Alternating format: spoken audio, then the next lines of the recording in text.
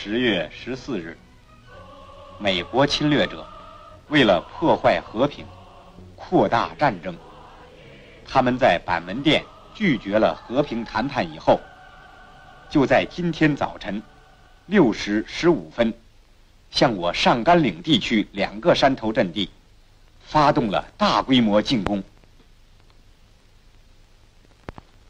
10月18日，在敌人有充分准备的大规模进攻面前，我军处于被动的不利地位，战斗十分激烈和残酷。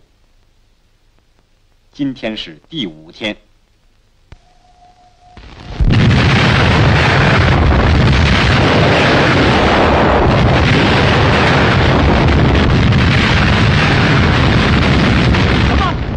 什么？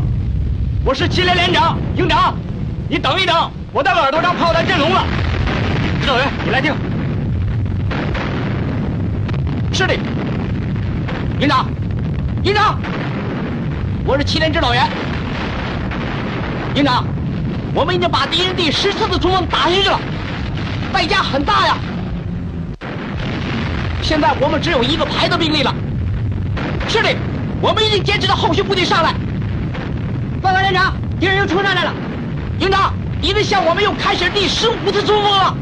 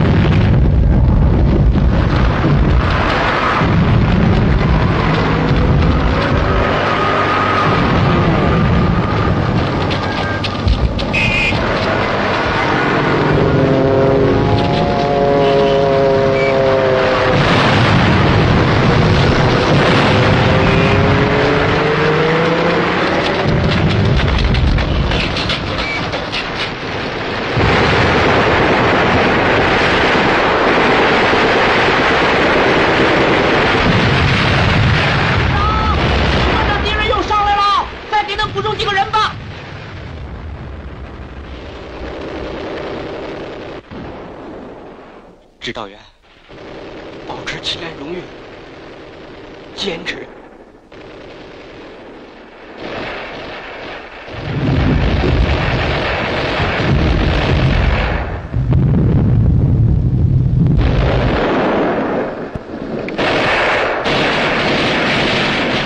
同志们，共产党员们，坚持！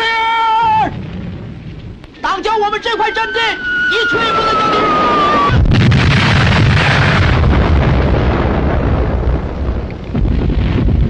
喂，是首长叫你报告主峰情况。喂，叫你们报告主峰情况。喂，2号关押所吗？主峰情况怎么样？什么？烟雾太大，看不清楚。怎么搞的？喂，参谋长。直接跟3营通话。喂，叫3营。3营长吗？我是参谋长。什么？叫他说慢点。你说话慢一点。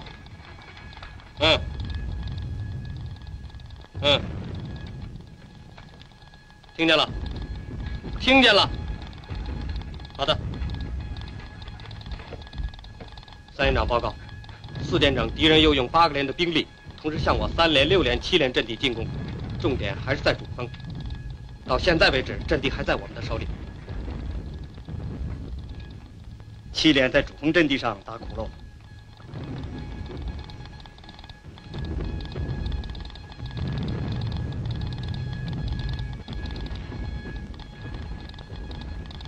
参谋长，通知3营长，命令7连一定要坚持到明天拂晓。好，叫3营。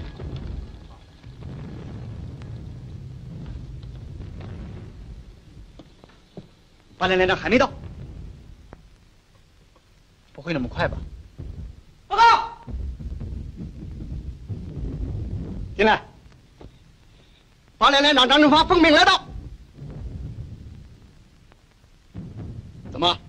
是一路跑步来的。快脱下帽子来擦擦汗吧。警卫员，倒杯水给张连长。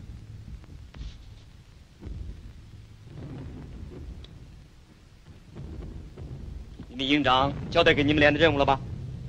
交代了，命令我们上主峰接受击连阵地。你过来。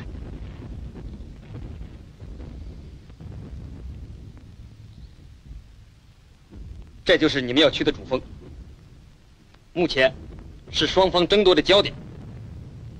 如果我们把它给丢了，那么前面这2个山头阵地我们就很难守得住，而敌人呢就会进一步向我的主阵地无圣山来进攻。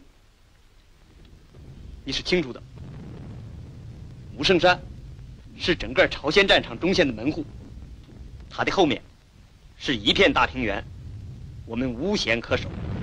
这样，敌人就有可能强迫我们和东线的朝鲜人民军后撤40华里。你仔细估量一下这个形势。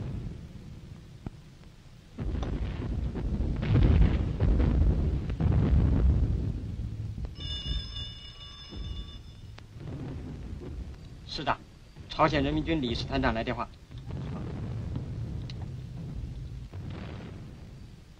我就是啊。师长同志，这几天的重担子都压在你身上了，当心身体啊！谢谢你。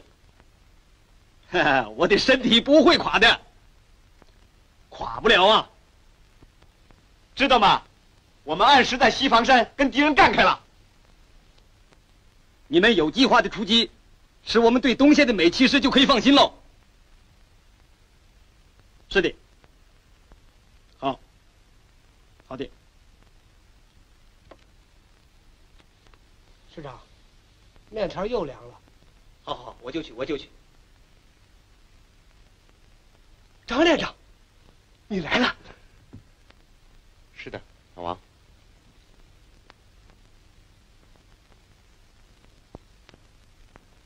要知道，这是一个十分艰巨的任务。报告师长，我们知道任务是艰巨的，可是我们连里的战士们常说什么？他们说，反正8连只要有任务，总是艰巨的。这是哪一个战士说的？啊？他叫什么？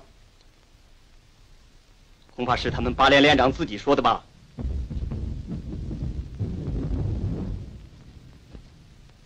必须给你说清楚，你们上去不是拼死，而是要想办法来消灭敌人。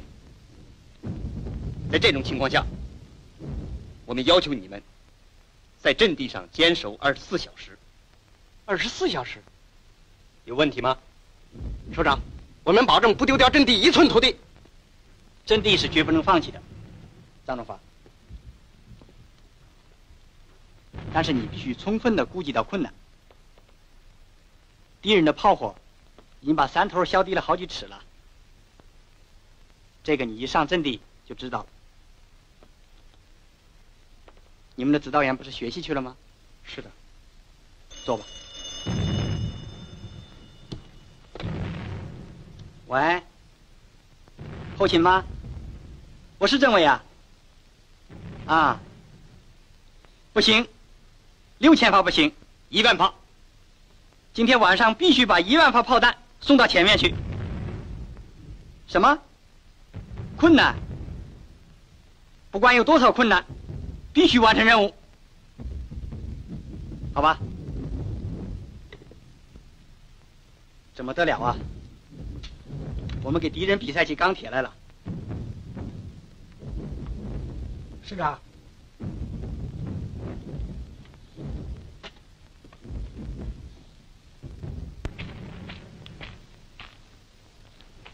你叫什么呀3营8连通讯员杨德才。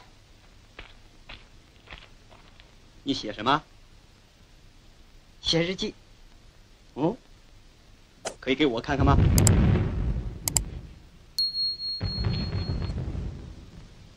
只要我们8连一上阵地准能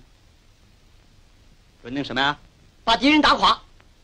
哦，一点也不错。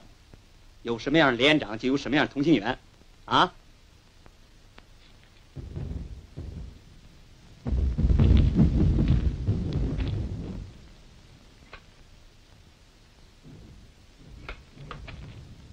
是个新战士吧？不，首长，我跟我们连长已经1年多了。5次战役上塔里战斗，我就跟连长在阵地上。那么你一定清楚你们连长打仗的时候那股子脾气喽？知道，首长。我们连长一打起仗来，老嚷着要水喝。每次上阵地，我总是把水壶灌得满满的。好啊。可是还有一条，你知道不知道？你们连长是机枪射手出身，他一听见机枪响啊，他的手就一凉。首长，还有什么指示吗？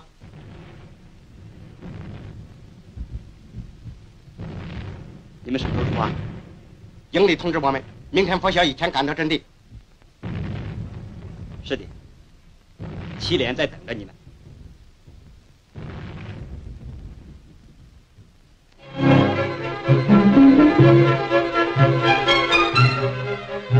是，我是张庄，什么？怎么？情况有变化？是，听见了。营长通知7连已经跟营部失掉联系，现在情况不明，要我们行动注意。杨台，到，通知各排，拉开距离跑步前进。是。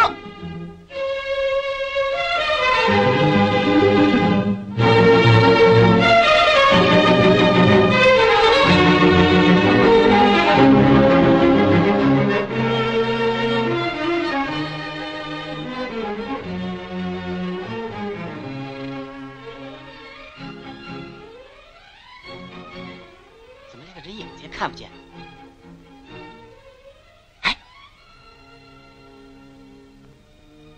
？8连来了！8连来了！8连来了！他们来了！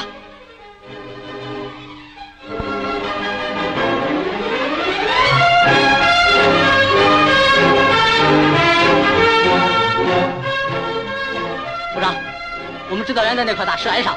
好，1排长到，马上把阵地接收过来。是。同员到，通知2排长跟3排长把部队带进坑道。是。走。孟指导员，我是张忠发。张连长，到底把你们等来了。我们全连打的。不，张连长，要抓紧时间，敌人马上又要进攻。现在我就把阵地交代给你。好。这阵地不对，那边是正南方向。指导员，这是南方向。对了，张连长，你看。我们的左侧是3连和4连的阵地，右侧是6连的阵地，我们是主峰阵地。说起来，地面并不大，东西长只有500公尺，南北宽不到300公尺。现在1寸也不少，交给你了。好。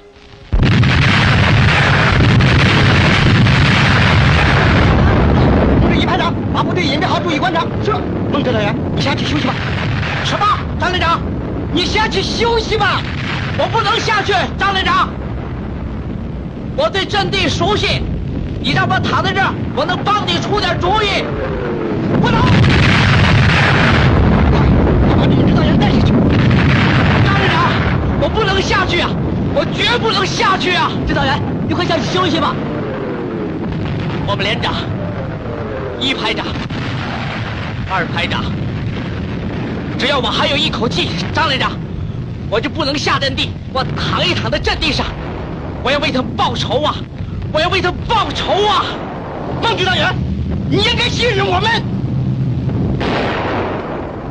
是。李壮，不应该！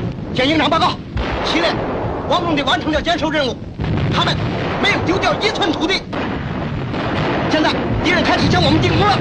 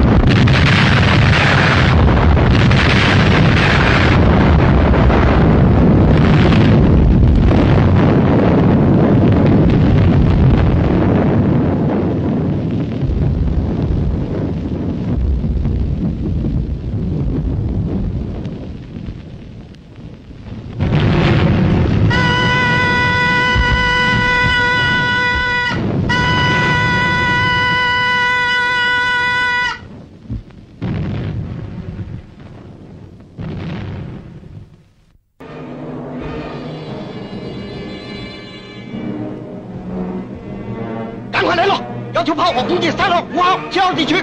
李庄，快来炮火，快来炮火！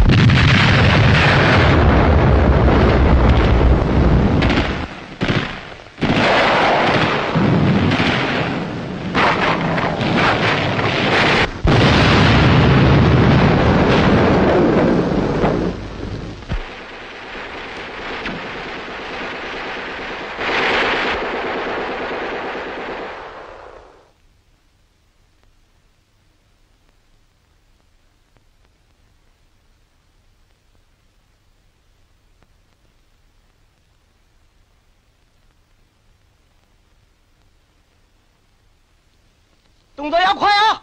敌人又快进攻了。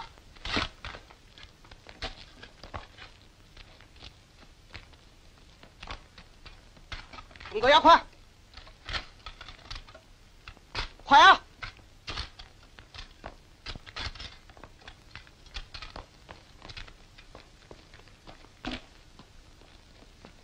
要注意节省弹药。是。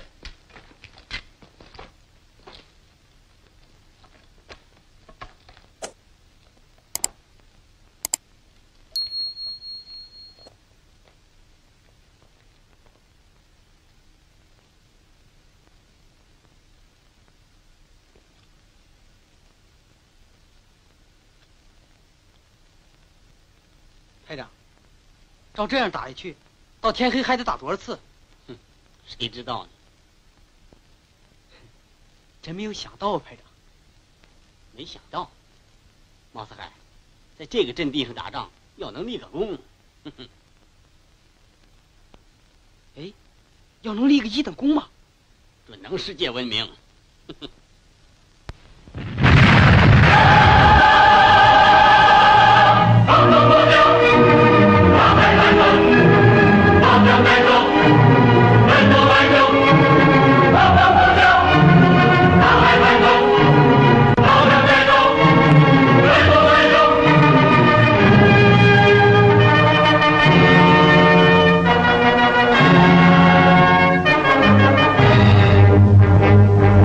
啊！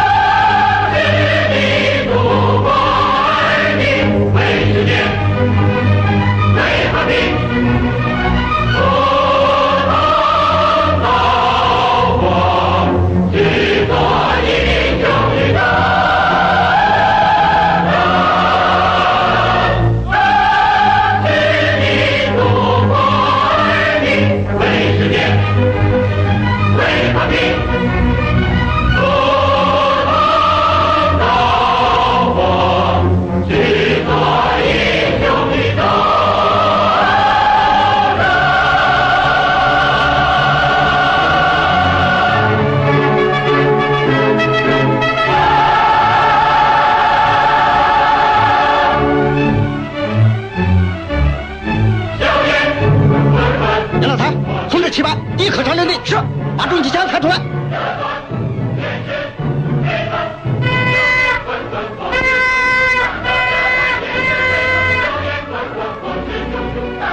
同志们，我们8连从来没打过败仗，丢掉过阵地，全连打剩下1个人，也要坚持。7连调过来的阵地，绝不能从我们8连手里丢掉。跟我上，连长，你又在后边，营部有什么指示，赶快告诉我。连长，不行，军，赶快报我营长，连长自己带着7班上去了。什么？连长自己上去了？喂，李壮！哎呀，这倒霉的机会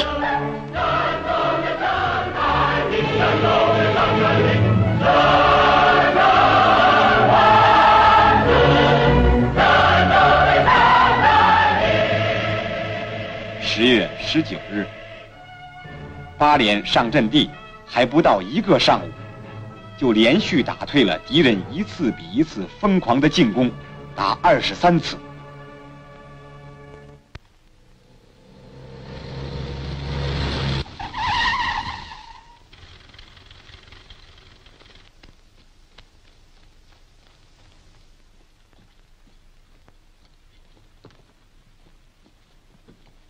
政委，敌人增兵了，炮弹又运不上去。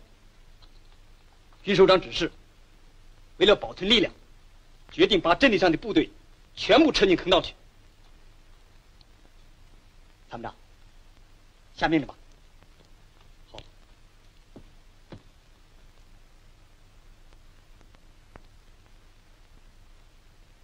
这样一来，敌人马上会进攻五圣山的。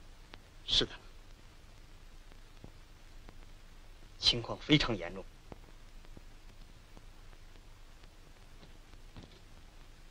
命令已经下达了，阵地上的部队正在撤退，只有主峰阵地联络不上。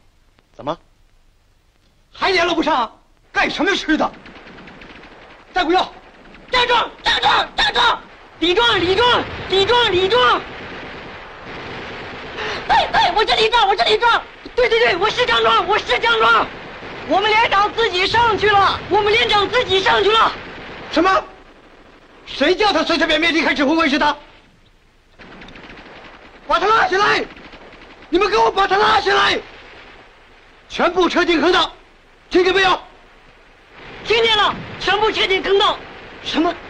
撤进坑道？那阵地怎么办？你快去报告！快去呀！嘿，这下子我们8连丢人了。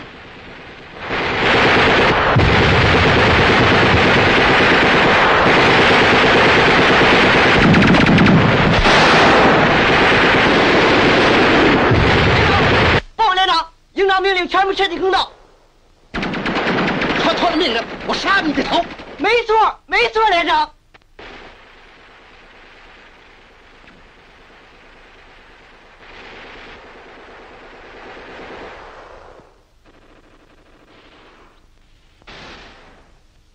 边打边撤，全部撤进坑道。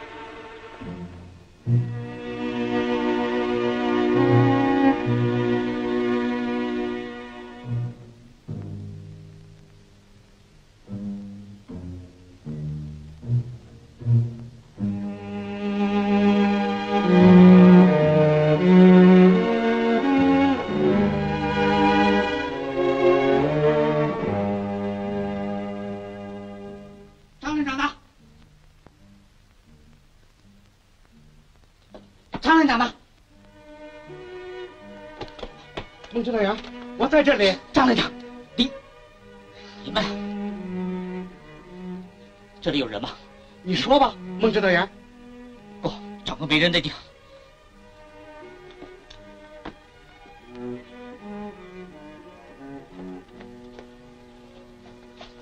张连长，你们。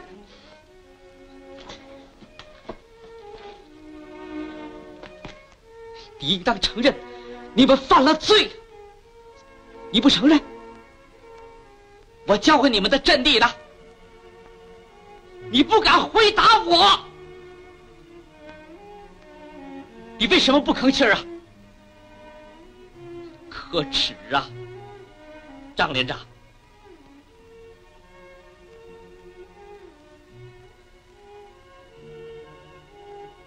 指导员。指导员，你怎么到这儿来了？卫生员到处找你。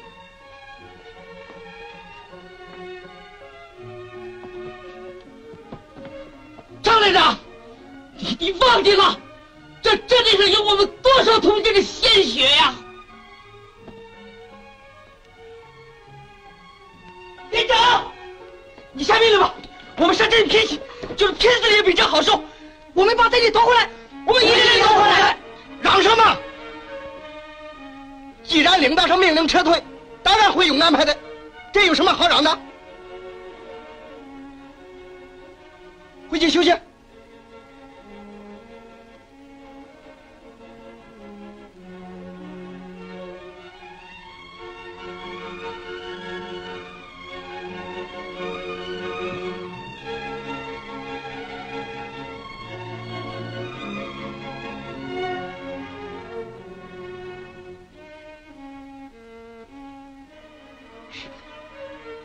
可耻！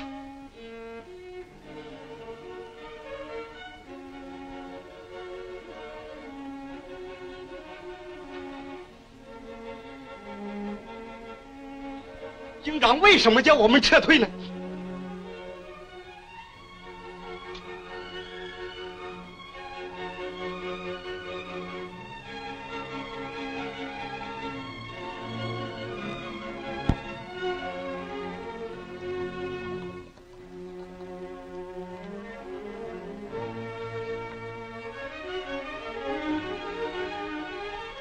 连长，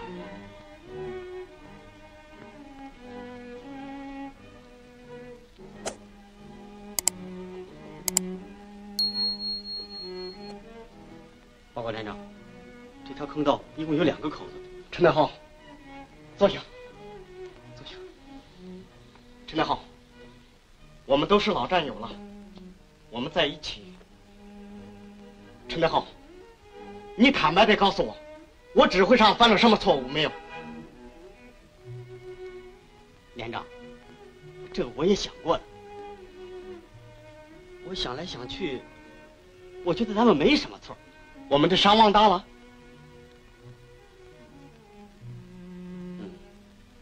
伤亡是大了点儿，可是你也看见咱们阵地前头敌人扔下那些死尸啊。那为什么叫我们撤退呢？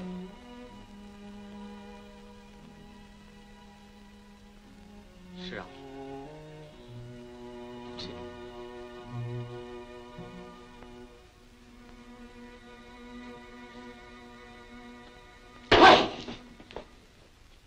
咱们从来没打过这种没头没脑的仗。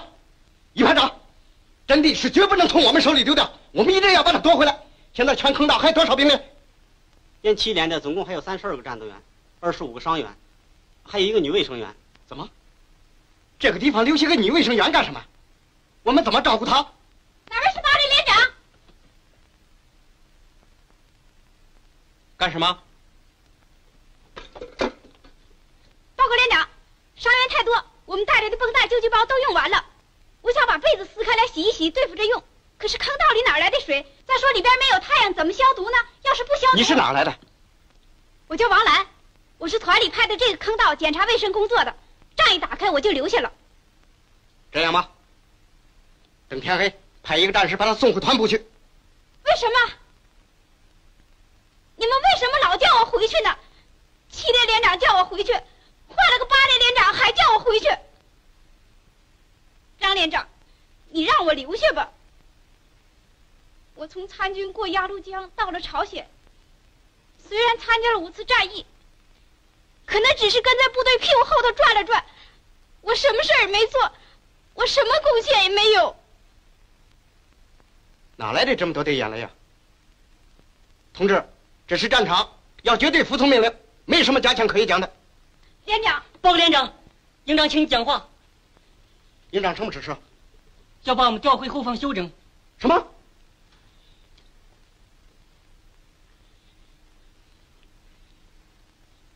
营长吗？我是张正发，是。我还活着啊，可是这么活着，比死还难受。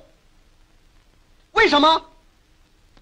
不要问了，到明天拂晓整整24小时，你们已经完成任务了。营长，这算完成了什么任务啊？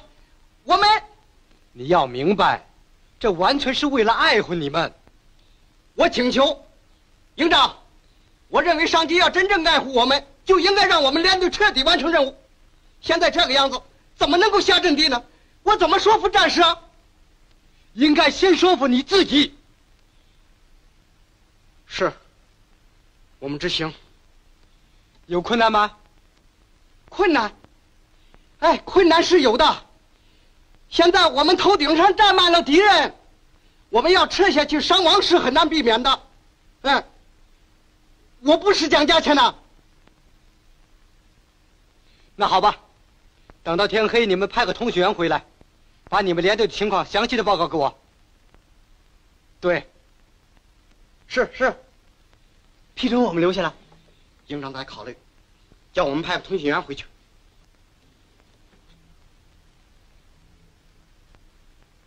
一排长，我们向营长建议，明天拂晓以前，我们配合后续部队一个反冲锋上去，把阵地夺回来，我看是没问题。我的问题呢？你的问题？我这也不是讲价钱。留下吧，好好照顾船员。敬礼。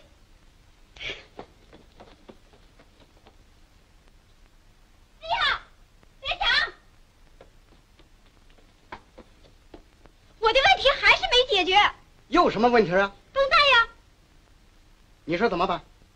我建议把战士们身上带的救济包都搜集起来，集中使用。这不就对了？哎，还有，你要好好照顾7连指导员，他有什么情况，随时向我报告。去吧。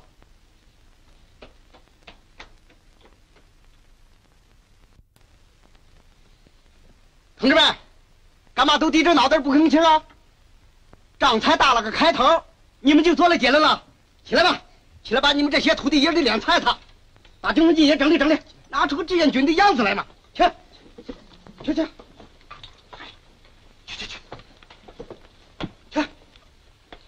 杨德才，准备一下，等天黑以后摸回营部去。是。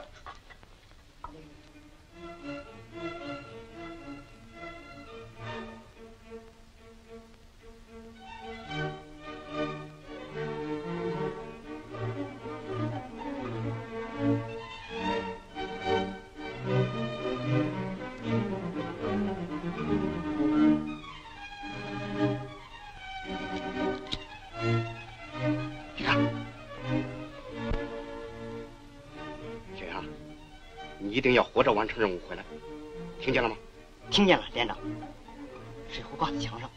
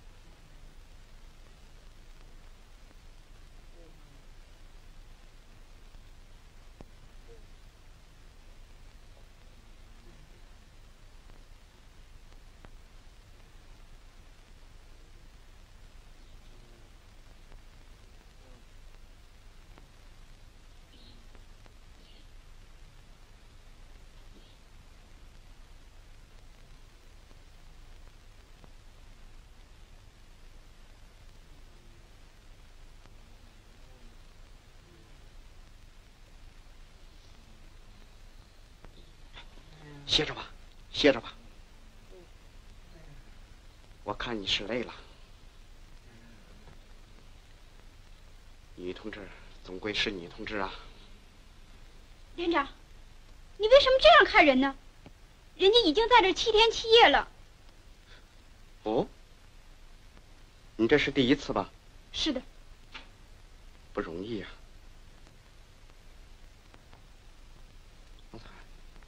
王子涵，连长有任务吗？轻点，帮助卫生员工作。站实的，去吧。那谁领导谁呀？他领着你。是。你要我干什么吧？你去睡吧。你们连长真有点怪。什么？我们连长怪？是。张连长，你会原谅我的。可是你不该什么都不告诉我，我还能够工作。不，孟指导员，我就是来找你商量的。连长，连长，轻点。报告连长，营长从步行机上通知，杨德才已经安全到达，同意我们连队留下了。孟指导员，等后续部队一到，我们保证把阵地夺回来。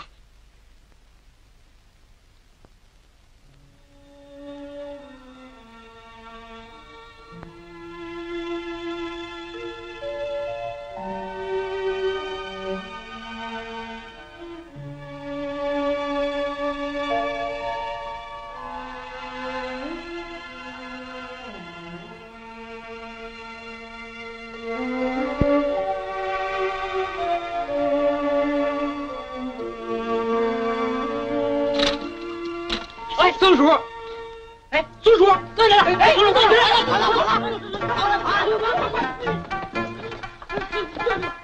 哎，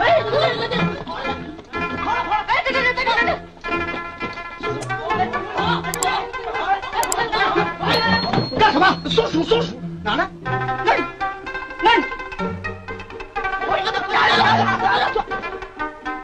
哎，跑了，哎，跑了！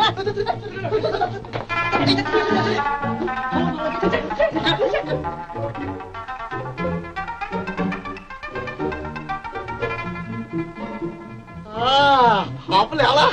哎，给不了！长死了吗？给！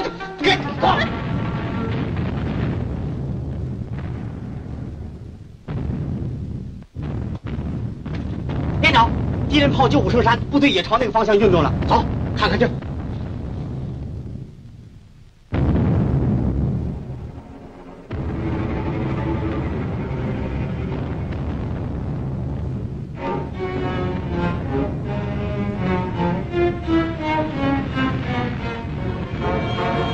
这么多呀！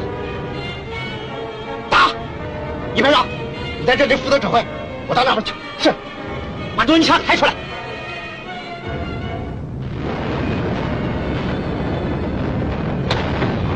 同志们，敌人向无声山进攻了，我们要狠狠地捶他，把所有的机枪都扛到那边坑道口去。卫军啊，跟左右邻坑道联系一下。是。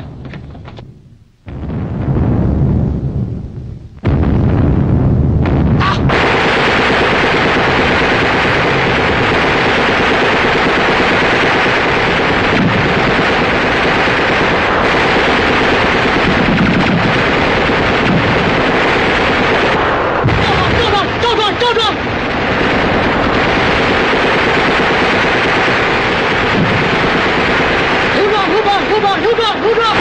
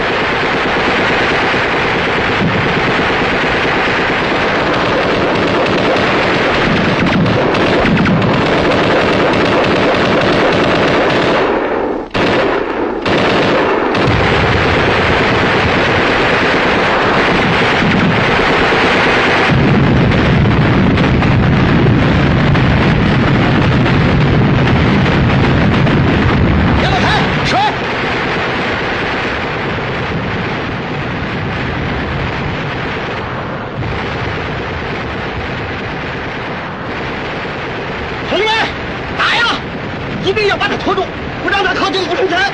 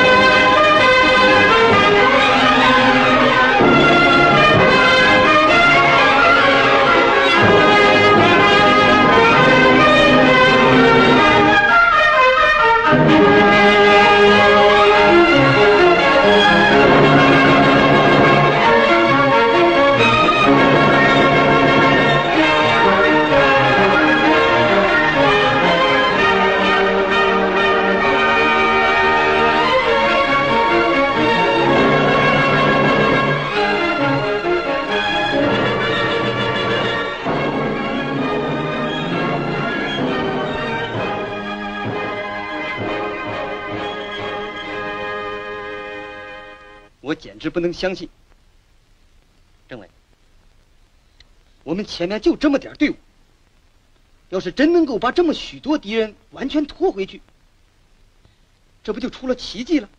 是啊，应该把情况搞清楚。嗯。喂，三营长吗？三营长，啊，师长，军长又来电话，催问敌人的情况。等一等，请军长再等一等。喂。三营长吗？你报告的情况要是不确实，那……师长，黄团长报告，进攻五圣山的敌人已经全部撤退了。奇迹，奇迹！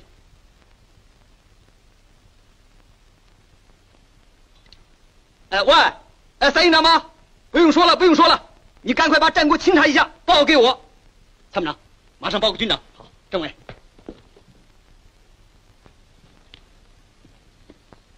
不行啊，政委，我们这些当指挥员的，打仗的时候总离不开数学。可是我们的兵，共产党领导下的战士，他们一个人能顶几个、几十个，还是几百个？你这拿什么来计算呢？这是啊，是啊。师长，朝鲜人民军李师团长来电话。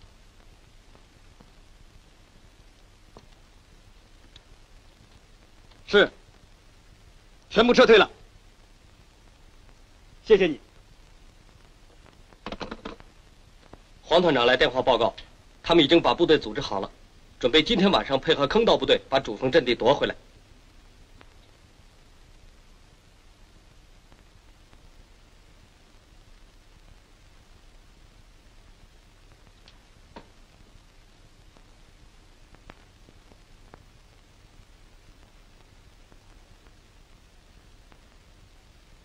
政委，我现在有一个新的想法。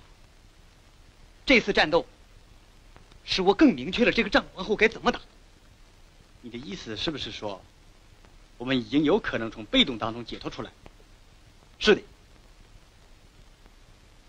前沿阵地，我们有那么多坑道，他们既然能够把敌人拖住，也就能够每天大量的消耗他。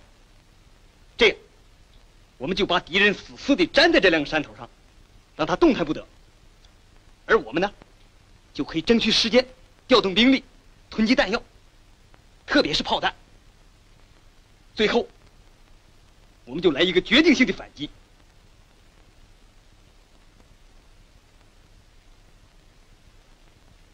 对，我同意这个打法。下决心放弃对表面阵地的争夺。不，等小杨带回反击部队来，明天拂晓以前一定要把阵地拿下来。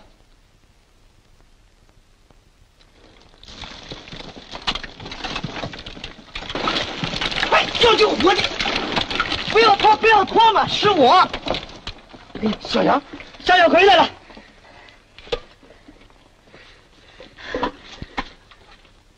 你看，差点把水都弄洒了。哎，还有一壶挂彩的。同志们，小杨回来了。连长，小杨回来了。哟，小杨，只有你一个人吗？只我一个。反击部队来了吗？没有。怎么，阵地不要了？啊，应该有封信。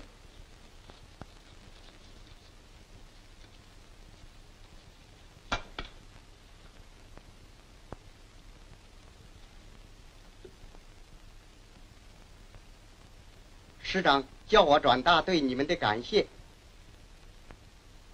根据上面所说的情况，师党委会决定暂时放弃表面阵地的争夺。你们必须把敌人死死拖住，使他们不能前进一步。你们还必须想尽一切办法消耗他们的有生力量，而要做到这一切，师党委会要求你们顽强地守住坑道。这次战争能否得到最后胜利，就看你们在这一段万分艰苦的日子里能不能把坑道守住。这倒好，在这坑道里过起白毛女生活来了。可不是，坑道里要啥没啥，怎么守啊？帮我们商量怎么办呢？是啊。哎，咱们给上级提个意见，要不派部队来呀？咱们自己上去把阵地拿起来。对。同意。马同志，哎，现在应该把党的支部建立起来。是的。同志们，嚷什么？这是党给我们的任务。现在不管7连8连，是共产党员都举起手来。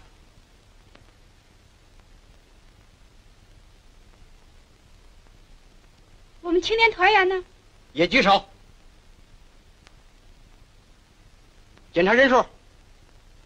一排长，我们要在坑道里住下来了，把战士们身上的水、干粮都集中起来，统一分配，把弹药也彻底清理一下。是。王兰呐，伤员战士还送不下去，你要好好的安排一下。是。同志们，我们整个坑道要紧紧团结在党的周围，坚决执行上级的指示，展开一个新的斗争。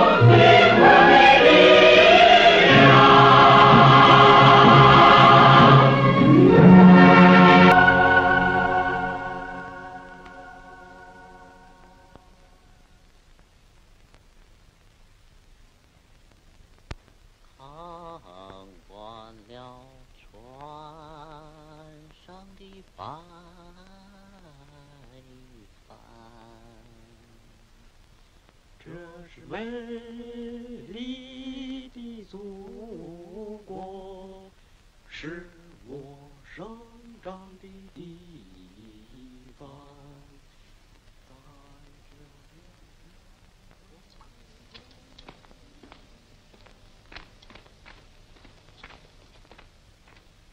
卫生员，交给你。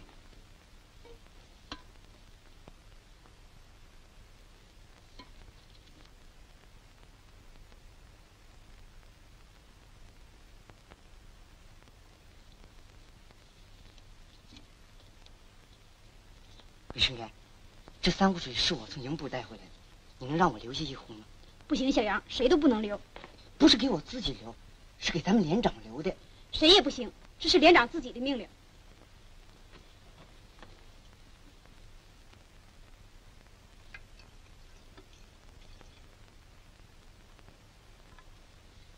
卫生员，你不知道，我们连长打仗的时候有股子脾气。知道你们连长有股子怪脾气。什么？怪脾气？咦，不是你自己说的吗？我？哎，卫生员，你不在我们连里，你自然不知道。我们连长啊，他可不简单呢。是啊，打仗可真顽强。怎么，你也看见了？他呀，从小就参加革命，人家16岁参军，18岁，就像我现在这么大，人就当上班长，入了党了。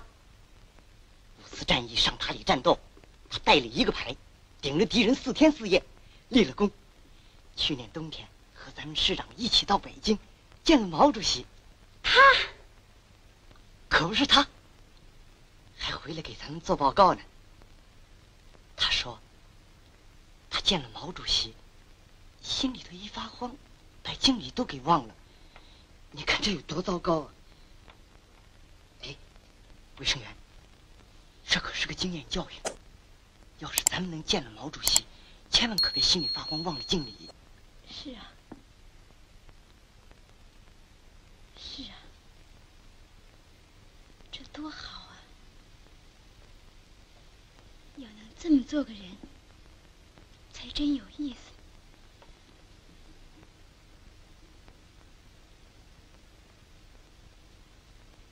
要是有一天，我也能上北京去见见他。不可能，不可能，这怎么可能呢？你怎么那么泄气啊，卫生员？我说谁都可能。是吗，小杨？你不知道啊，我这个人最缺乏自信了。哎，小杨，你刚才说连长到底有股子什么脾气啊？呵，他呀老脾气了，一打起仗来，他总是嚷着“郎才水水”，一股劲儿要水喝。是的，是的。卫生员，留下吧，小杨。留下什么呀？什么也没留啊，连长。卫生员，我走了啊。这小鬼！连长，你让小杨留下1壶吧。为什么？这3壶水是他冒着生命危险从营部里带回来的。这是理由吗？他的理由很充足啊，连长，他是为了保证指挥员能够很好的打仗。哦，谁听说过一个指挥员没有1壶水就不能打仗？你听说过？那就留着吧，同志。我们统共就这点水了。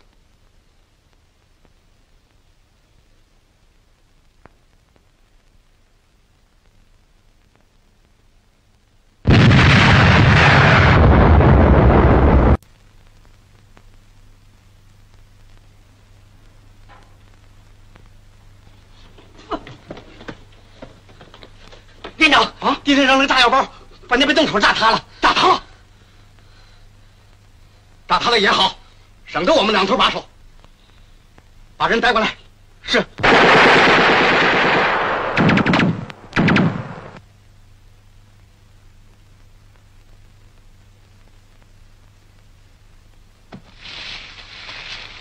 连长，这不，连长，快快！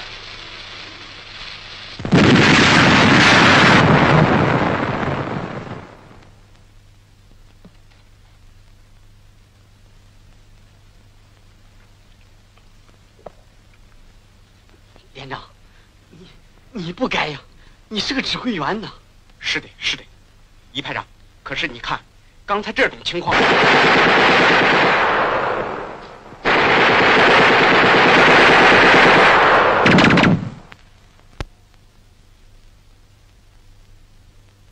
怪，这枪打得好近啊！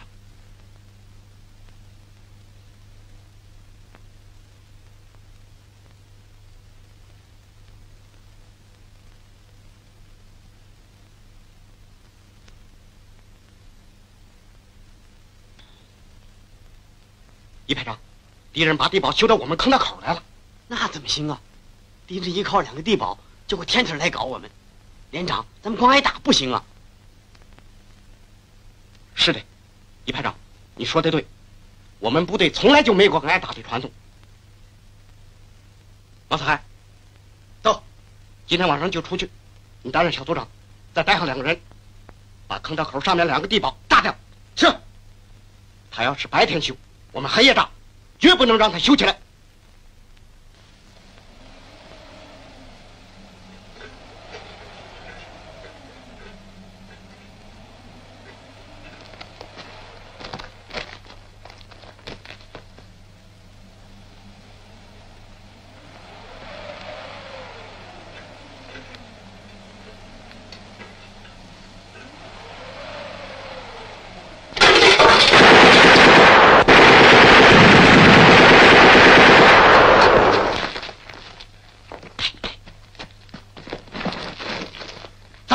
不行啊，连长，出不去啊！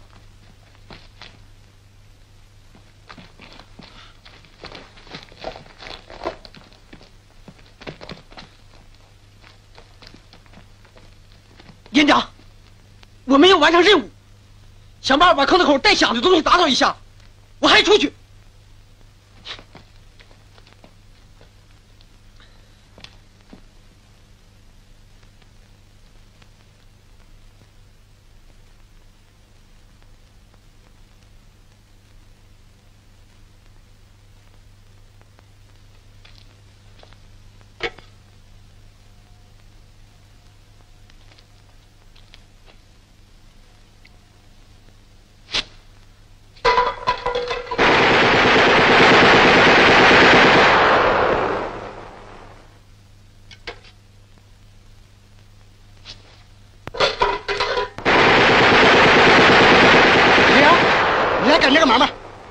几分钟，扔他一个。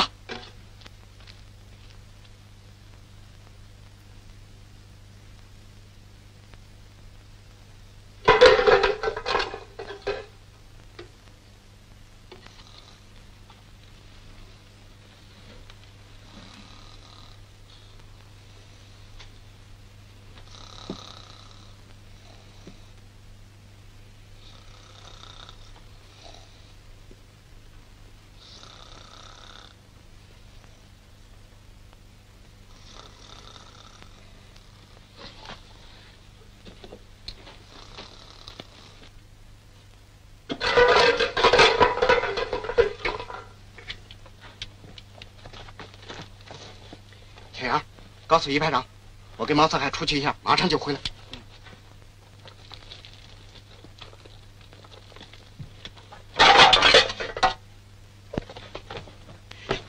一排长，连长自己出去了。什么？连长？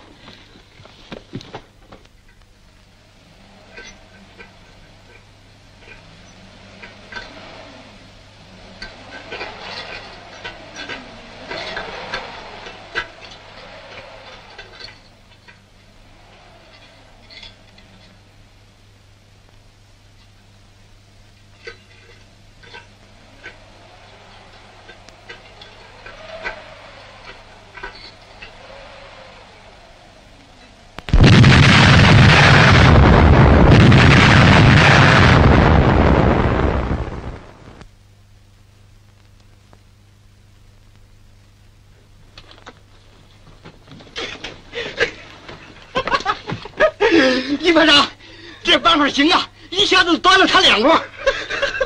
小杨，向营长报告战果。是。队长，我建议召开党的执委会来讨论一下。为什么？我觉得不对。张忠发同志，你老强调个情况，可是咱们打仗什么时候没个情况？你是一个连的首长，现在是坑道的总指挥啊。张忠发同志，在党的会议上我要批评你，你这是个严重的错误。连长，师长要你讲话。我是张忠发。张忠发吗？你知道，我非常想见到你们，很想到你们那里去走一走，可是我的职责又不允许我。你们把门前2个钉子拔掉了，这很好。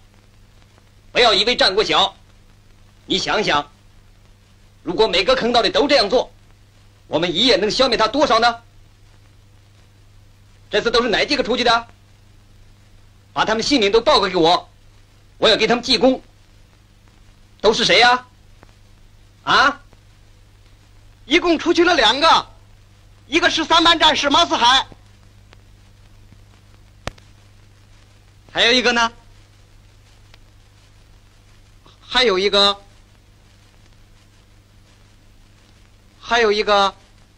他犯了错误了，正在批评他。啊？他犯了一个什么错误啊？他放弃了上级给的主要任务，私自出去打了这一仗。是吗？应该好好教育他。在这种残酷的斗争面前，我们更需要有高度的组织性和纪律性。光靠一股子猛劲儿那是不行的。是，首长，他现在明白了。张忠发，请你转告全体同志，感谢你们为大家做出了榜样。我要命令全阵地上所有的坑道部队都像你们一样行动起来，展开小部队活动。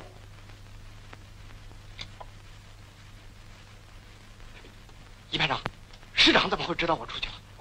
连长，不是你叫我报个战果吗？小鬼，你把我也当成战果报告了？你可叫！同志们，师长要我转告大家，他感谢不，他指示我们，让我们所有的坑道部队开展小部队活动，我们一定要打出去。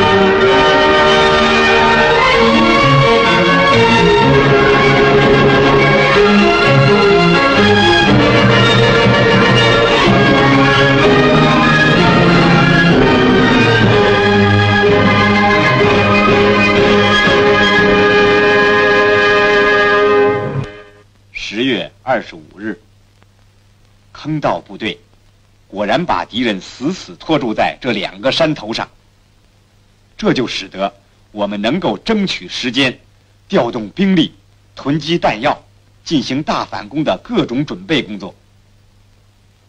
可是，坑道里一天天困难，师指挥所决定大力支援。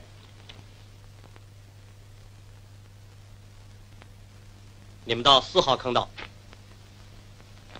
你们到8号坑道，老王，你们到16号坑道。你们一定要把东西送进坑道，我等着你们回来。是。你到20号坑道。老王，你替我送给张忠发。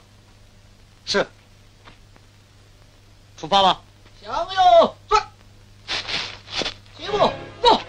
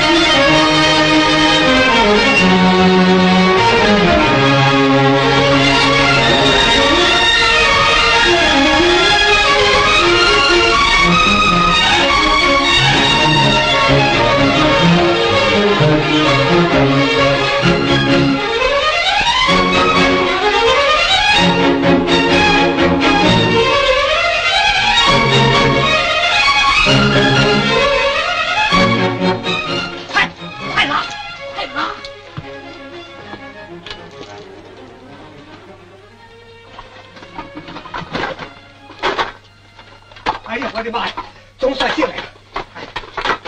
同志来了，来了！哎，罐头！哎呀，同志，哎呀，我等了你好久了。哎呀，萝卜，太好了！同志，今后多给我们送点萝卜来。对。哎呀，这儿怎么这么闷呢？那边坑道口给炸塌了，空气不流通了。哦。同志，你哪单位的？我，我是师部炊事员老王嘛。哎，你们连长呢？我们是老相识了。他在师部当通信员的时候，哎，连长，老王，你怎么来了？这么大年纪？哎呀，张连长，哎，你们辛苦了。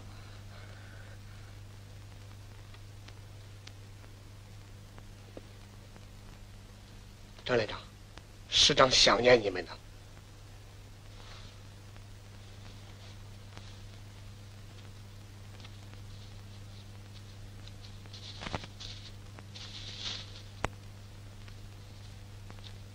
这是师长特意让我带来的。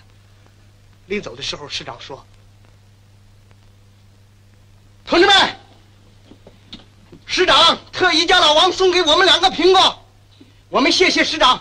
我提议大家鼓掌，再热烈的鼓掌！同志们，现在苹果只有2个，给中成员同意。哎，张连长。”这不能民主啊！这是师长特意让我送给你的。好的，老王，你替我谢谢师长吧。卫生员，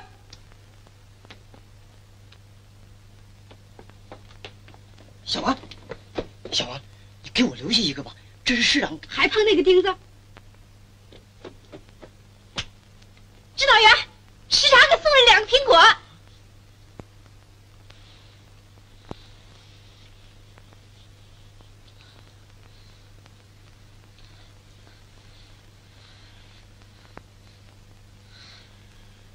送来了多少？2个。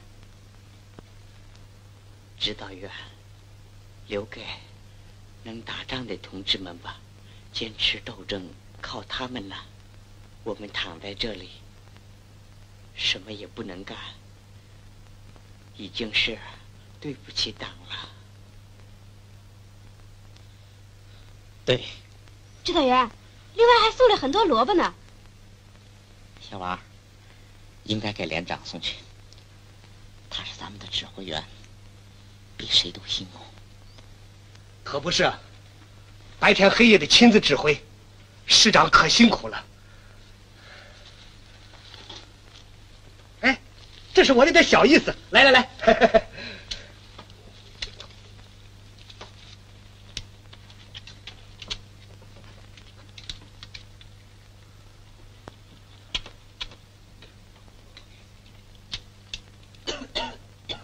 师长收了吧？嗨，怎么能不收呢？连我做的热汤面都吃不下了。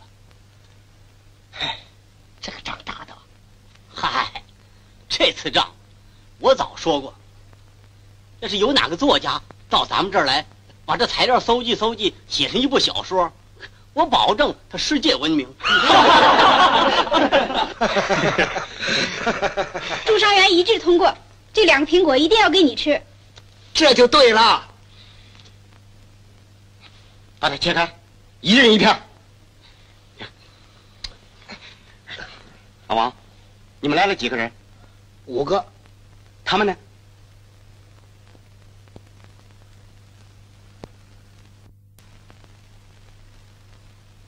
老王，回去告诉师长，以后再也不要送东西了。要送要送，不管花多大代价，一定要送。要多送萝卜。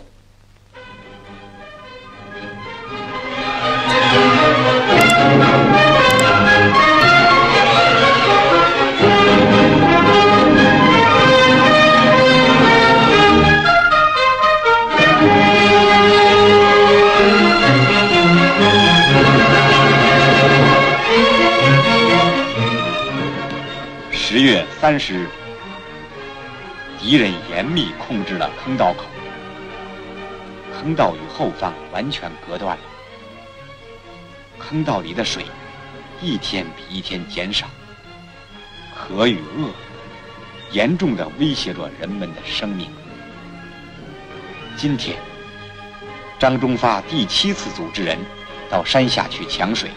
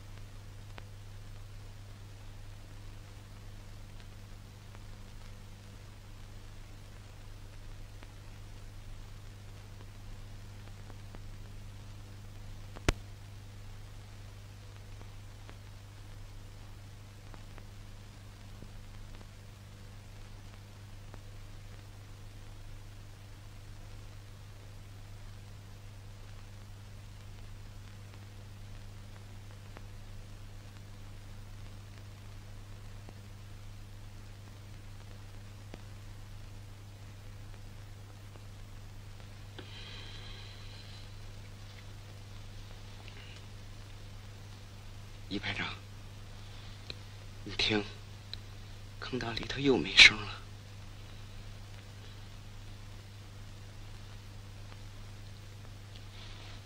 哎，我看发动小王来。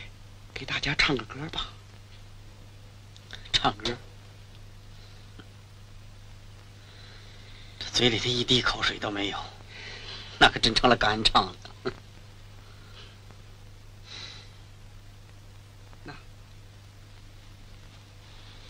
那你就给大家干说一段吧。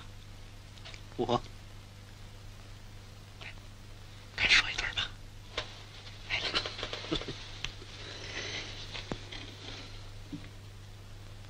好，我干说一段。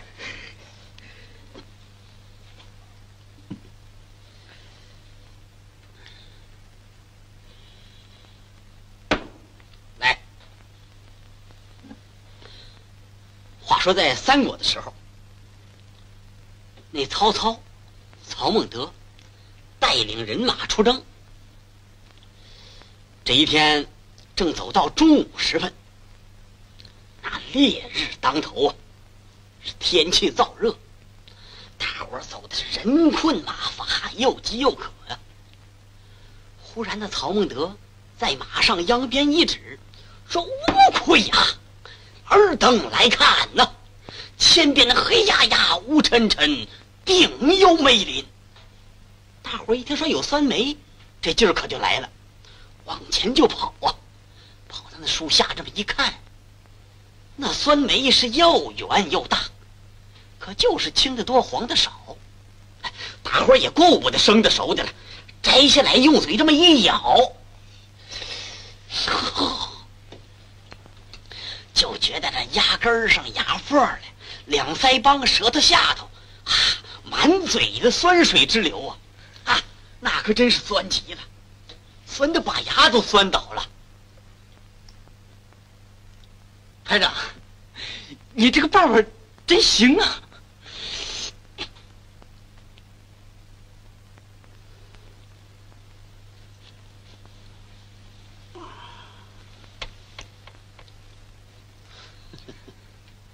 哎，咱们家乡的蜜橘该上市了。那玩意儿可真好吃啊！要送几筐到坑道里来，有多好啊！那玩意儿好吃极了，甜呐，真甜呐，哪儿比不上咱们四川的广柑啊？那才是水又多又甜呐！马四海，快叫你那个小矮人给寄2筐的广柑到这坑道里来吧。哎呦，还害羞呢，快把照片公开了吧！是不是梳了2根小辫子？上面还拴了2根布条，哎，为什么要扎2根布条呢？哼，你看着不顺眼？话不能这么说。一排长，生活嘛，个人有个人的喜欢嘛。你这胡子也该刮一刮了吧？行啊。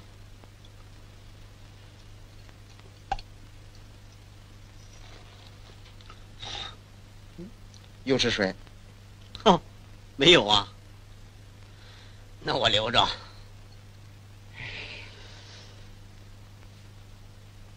哎，连长，你说就我这模样，要照成那电影，到处这么一放，准能世界闻名，对不？不对呀。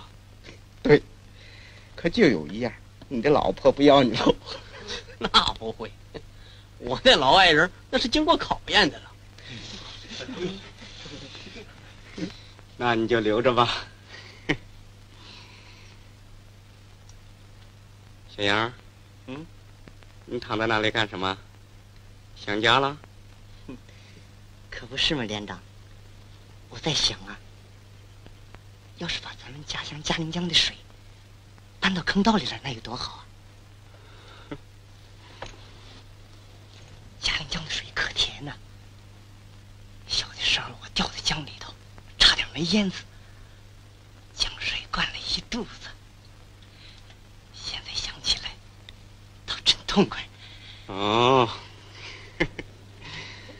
怪不得没听到你嚷过口渴，原来你从小就喝饱了。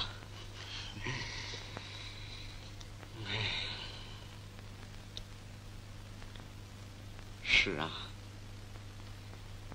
江水灌满了一肚子，真痛快。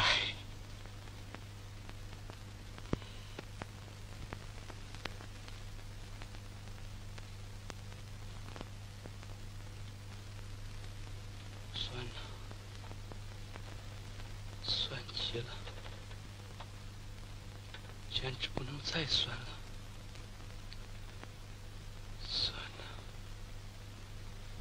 酸极了，简直不能再酸了。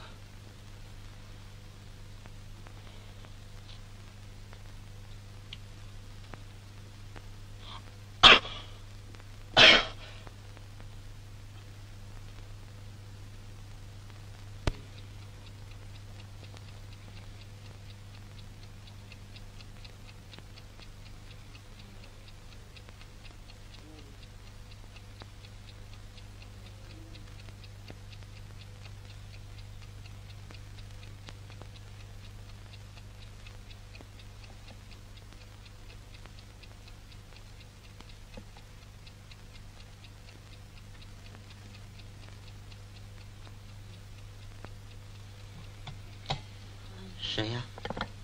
小王？是我，指导员。小王，这几天怎么听不到你的声音了？是吗，指导员？我不跟从前一样吗？不一样，我能听出来。你坐下，小王。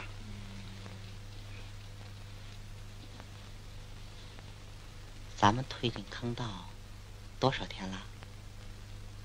整整22天了。指导员，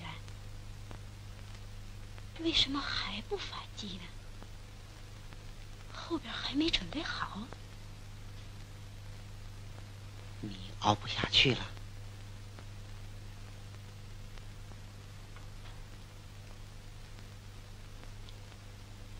不，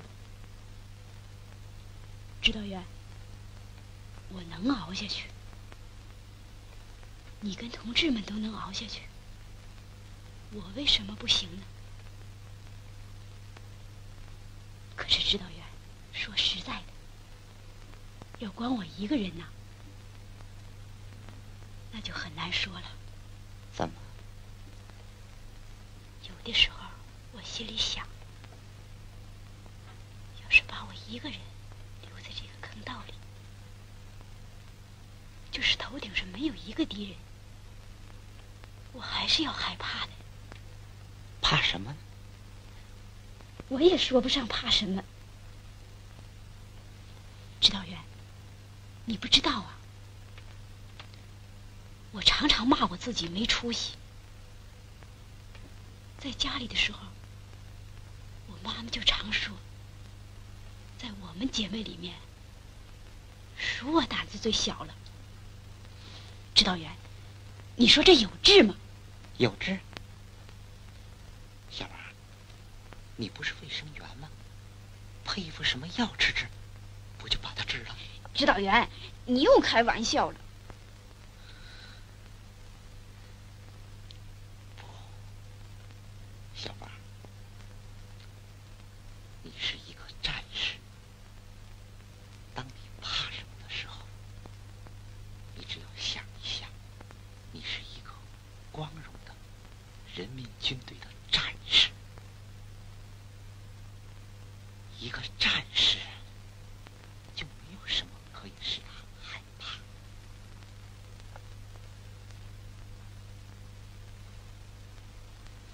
指导员，指导员！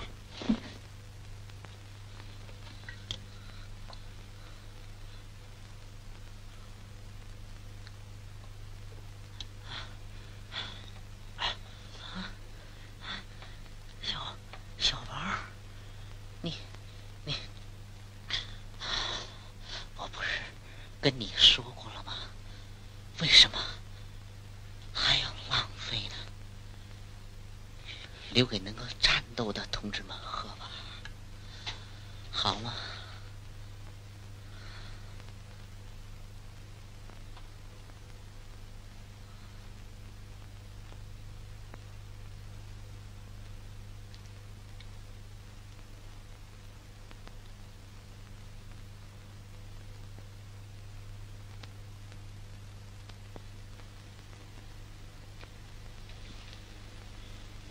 李排长，今天晚上无论如何，我们要组织人出去抢水。我说，应该由我们干部亲自来掌。我去吧。就怕大家体力太绕，能到了那里就怕爬不回来呀。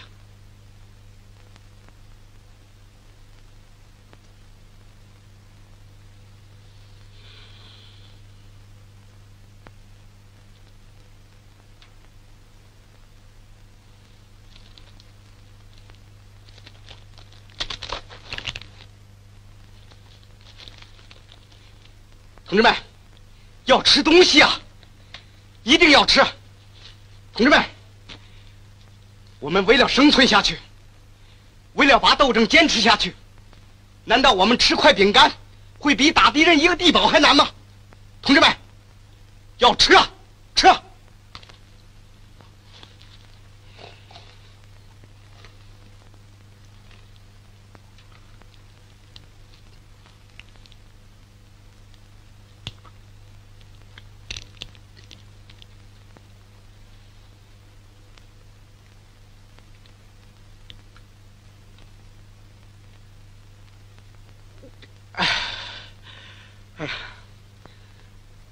李排长，咽吧，头一口困难些，第二口就好了，咽吧。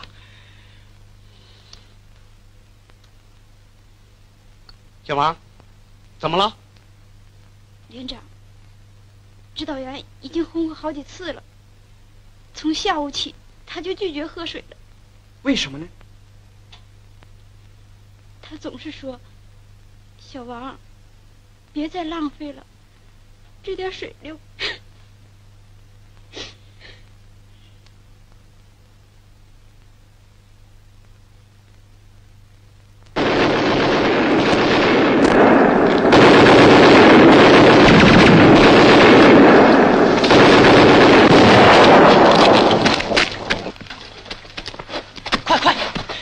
快，水快弄完了，快堵上，快点！同志，你是哪来的？我是6连坑道的。今天晚上我们从山脚下抢回2桶水，我们连长命令我送了1桶给你们。哎，你们连长呢？我就是。哎呀，张连长，认不出来了。谢谢你们，谢你们连长。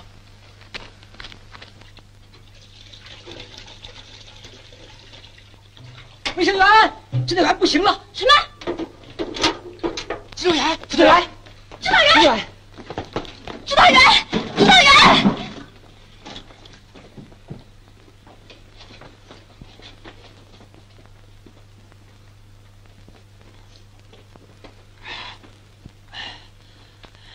指导员，连长来看你来了。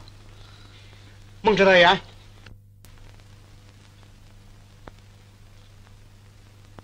连长，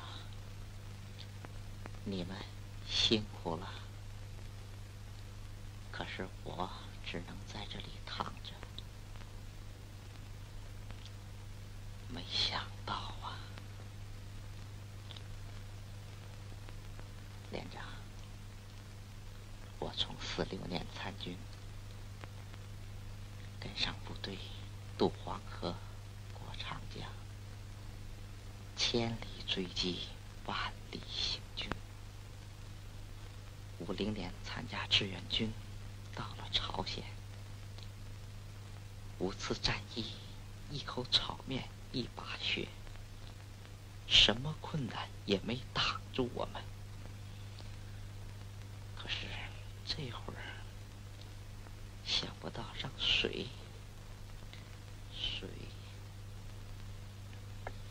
孟指导员，我们现在有水了。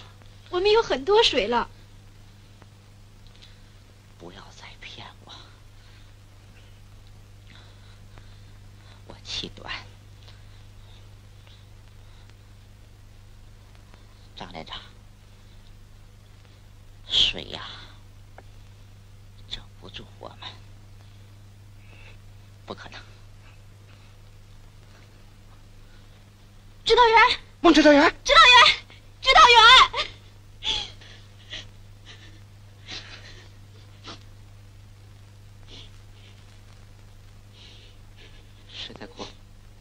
谁在哭？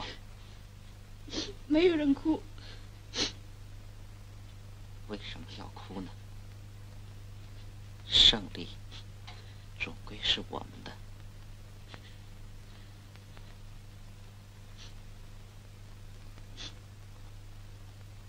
指导员，你要干什么？小王，把绷带给我解下来，我要看看你们，看看坑道。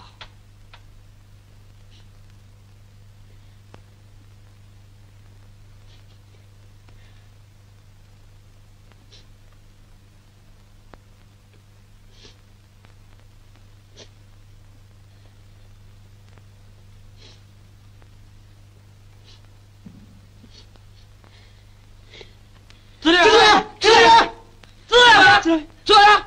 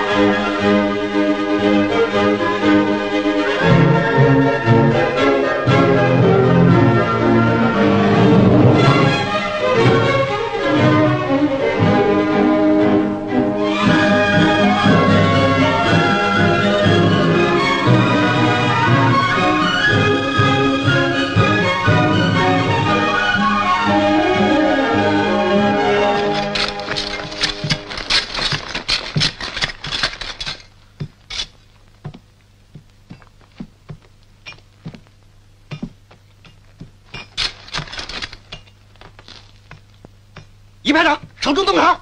是。七排长，把机枪拿来。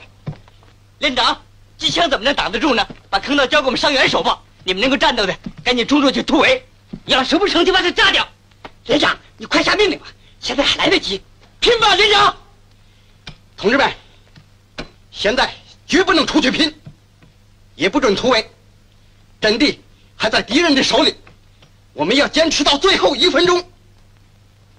同志们，突围就是逃跑，我们绝不能逃跑。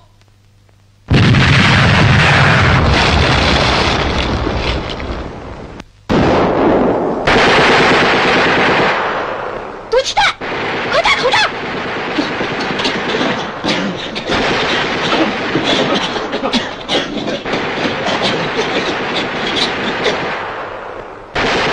先给驻伤员。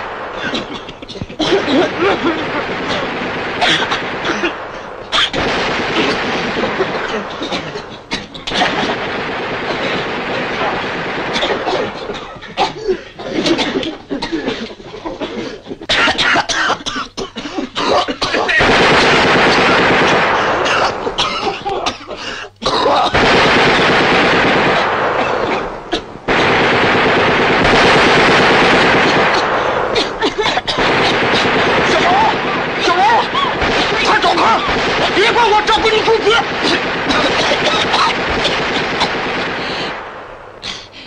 大李庄，主峰顶着，快来跑！跑！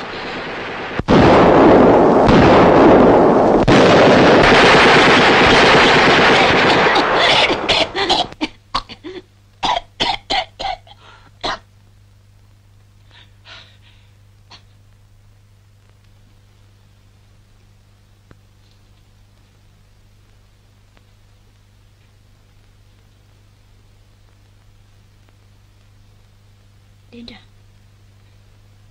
我不行了。不要紧，小王，你会好的。我上庄，我上庄，我上庄！是要我们吗？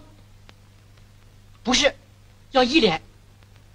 上面要一连首长回师指挥所去，要3连首长回去，要4连首长回去。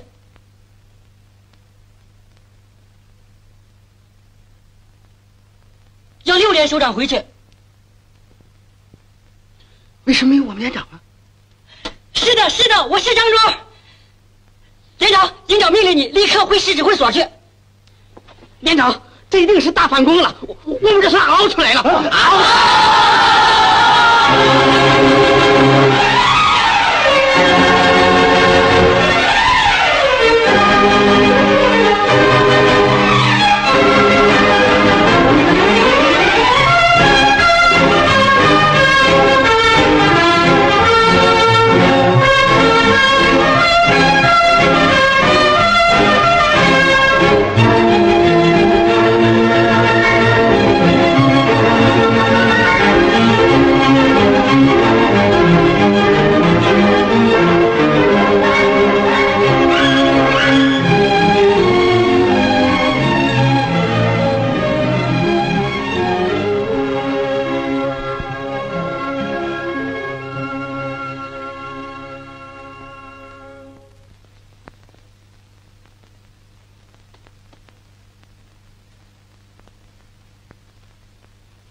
你就是8连通讯员杨德才。是的，是的，我记得了。杨德才是个新战士。嗯，哈哈哈哈哈哈！怎么？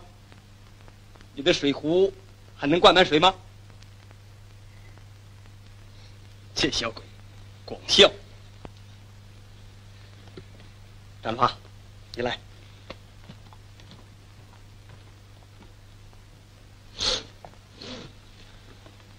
看，就这么20多天，我们的力量有了多么大的变化！炮队这么多，炮弹足足的，可不像以前那个样子了。你们为大反击争取了时间。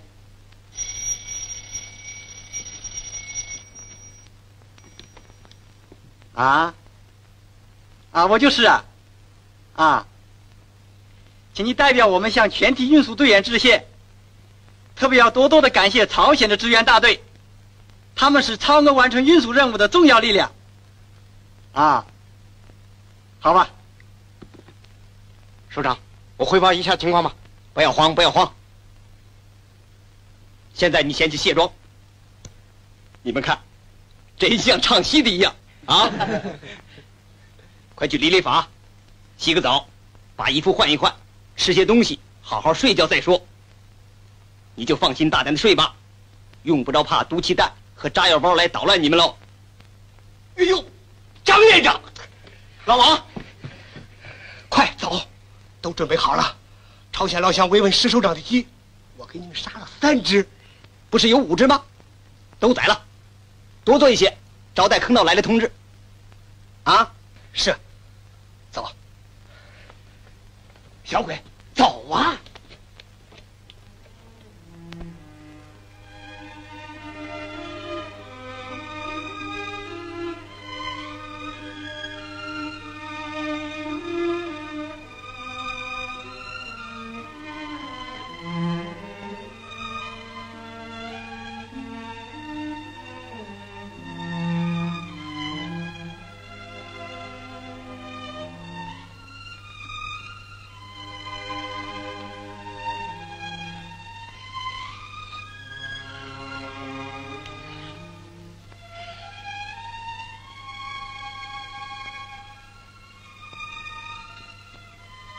张忠发，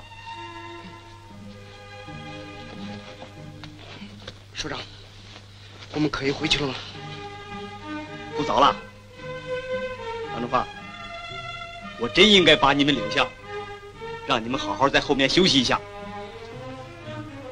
我知道你那个鬼心眼儿，你不把主峰阵地拿下来，你是不肯下阵地的。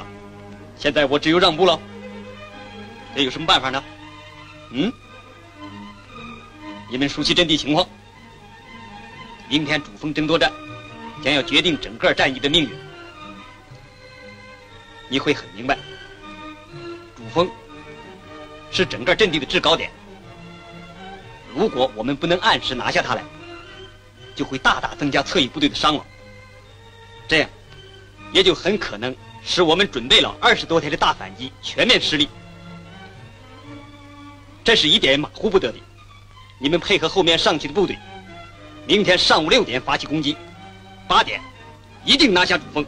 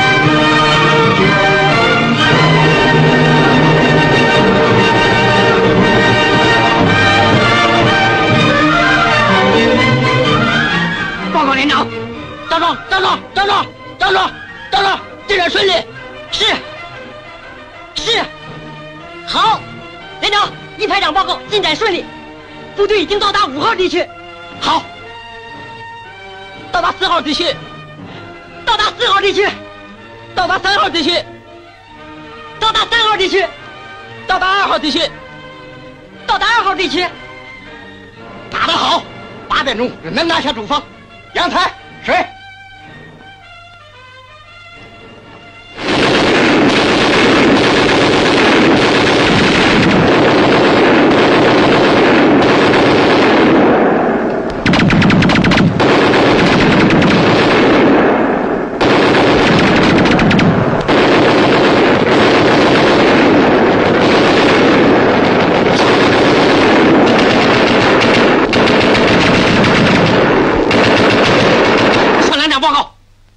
报告。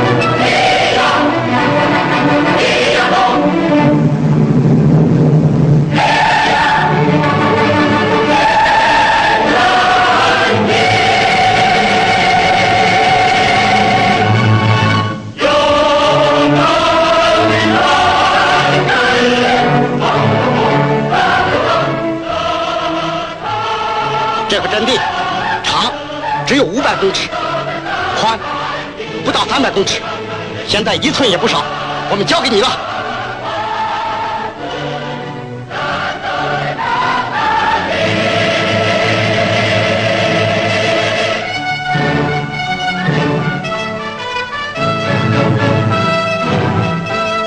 主峰坑道的同志们，到这里集合！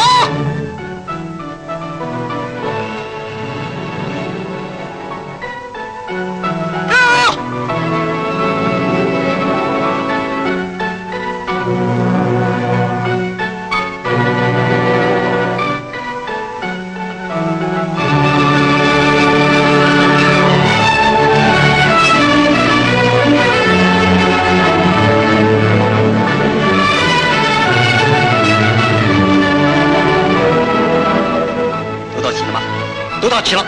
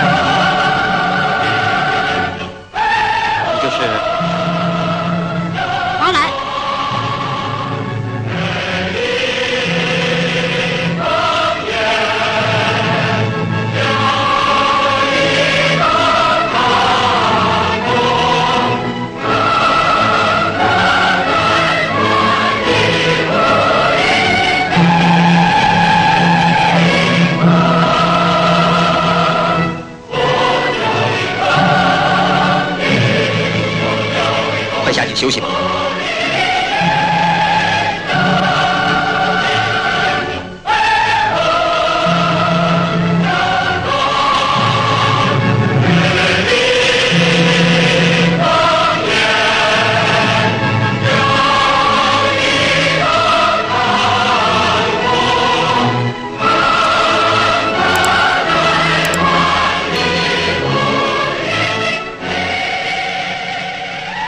11月11日，我们终于胜利了。